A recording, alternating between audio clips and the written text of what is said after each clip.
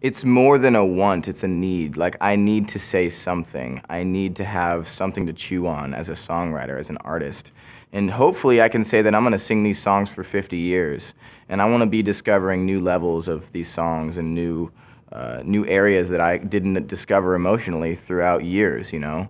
And that's something that when I'm looking for a song that I wanna sing or when I'm writing a song, I need to have some sort of emotion that can transcend people and transcend things, so that when I'm singing it and I close my eyes and I'm making these weird faces, that you can tell I'm feeling it, and hopefully will you have no choice but to feel it, you know.